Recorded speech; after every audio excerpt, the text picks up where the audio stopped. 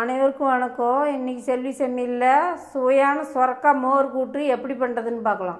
சொரக்காய் வந்து சின்னதாக ஒரு சொரக்காய் நான் பிஞ்சு காயாக வாங்கி எல்லாம் செதுக்கி கட் பண்ணி எடுத்து வச்சுருக்கேன். கொஞ்சம் பெருசு பெருசாகவே நம்ம கட் பண்ணிக்கலாம். தோலெலாம் நல்லா சுத்தமாக சீவி எடுத்துட்டு கட் பண்ணி எடுத்து வச்சுருக்கேன். இப்போ போட்டுக்கலாம். ஃபஸ்ட்டு தண்ணி வந்து இதுக்கு தேவையான அளவு கொஞ்சம் ஊற்றிக்கலாம். மஞ்சத்தூள் கொஞ்சம் போட்டுக்கலாம். மஞ்சத்தூள் வந்து இது கம்மியாகவே இருந்தால் போதும். இப்போ உப்பு தேவையான அளவுக்கு நம்ம போட்டுக்கலாம். ஒரு 7 நிமிஷம் அளவுக்கு இது நல்லா வேகணும்.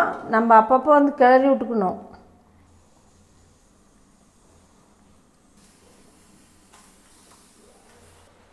நாம் வந்து மூடி எடுத்துட்டு அப்பப்போ ஒரு கொஞ்சம் காயை வந்து நம்ம கிளறி விட்டோம்னா தான் எல்லா பக்கமும் நல்லா வெந்து வரும்.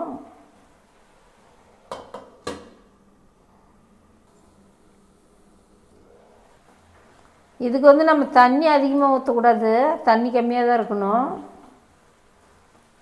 இப்போ நல்லா காய் நல்லா தண்ணி சுண்டுற வரையும் வேகட்டும். இதுக்கு கொஞ்சம் பேஸ்ட் அரைக்கணும்ல, அது என்னென்ன போட்டு அரைக்குதுன்னு பார்க்கலாம். தேங்காய் வந்து நம்ம ஒரு 4 மூடிக்கு எல்லாம் திருவி எடுத்து வச்சுருக்கேன். இப்போ பேஸ்ட் அரைக்கிறதுக்காக போட்டுக்கலாம். சீரகம் மிளகும் 1 ஸ்பூன் அளவுக்கு எடுத்து வச்சுருக்கேன், அதை இதில் போட்டுக்கலாம். முந்திரி வந்து நான் ஒரு 3 முந்திரி அளவுக்கு எடுத்து வச்சுருக்கேன், அதை இதில் போட்டுக்கலாம். பச்சை மிளகாய் வந்து ஒரு 3 மிளகா அளவுக்கு எடுத்து வச்சுருக்கேன், அதை இதில் போட்டுக்கலாம். இது பேஸ்ட் அரைச்சிட்டு அப்புறம் பார்க்கலாம். இப்போ சொரக்காய் வந்து தண்ணி நல்லா சுண்டி வந்துருச்சு. பேஸ்ட்டு நம்ம இப்போ அரைச்சோம்ல, அதை இதில் இப்போ ஊற்றிக்கலாம். கொஞ்சம் குறுகுறுன்னு அரைச்சாவே போதும்.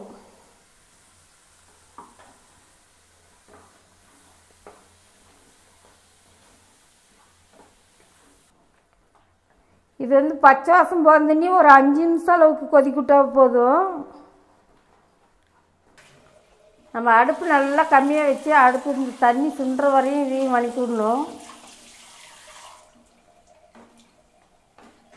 இப்போ இது நல்லா தண்ணி சுண்டிடுச்சு. தயிர் வந்து நான் ஒரு டம்ளர் அளவுக்கு 200 மில்லி டம்ளரில் 1 டம்ளர் அளவுக்கு வச்சுருந்தேன். கொஞ்சம் தண்ணி விட்டு மிக்சியில் ஒரு ஓட்டி வச்சுருக்கேன், இதுலேயும் ஊற்றிக்கலாம்.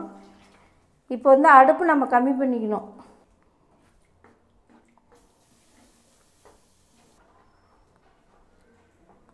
இப்போ நம்ம மோர் ஊற்றினோம்னாவா அடுப்பு கம்மியாக வச்சுக்கணும், ரொம்ப வேகமாக வைக்கக்கூடாது. ஒரு மாதிரி திரியாகி போயிடும்.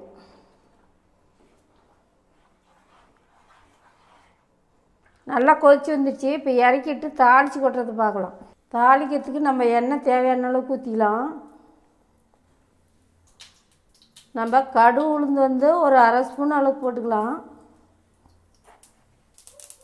கடுகு உளுந்து நல்லா பொரிஞ்சிச்சு. கருவேப்பிலை வந்து கொஞ்சம் தேவையான அளவுக்கு போட்டுக்கலாம். வரமிளகாய் கொஞ்சம் ஒரு 2 மிளகாய் அளவுக்கு கிள்ளி வச்சுருக்கேன், அதையும் இதில் போட்டுக்கலாம். இப்போ வந்து இதில் கொட்டிக்கலாம். தாளித்து எடுத்து கொட்டிக்கலாம்.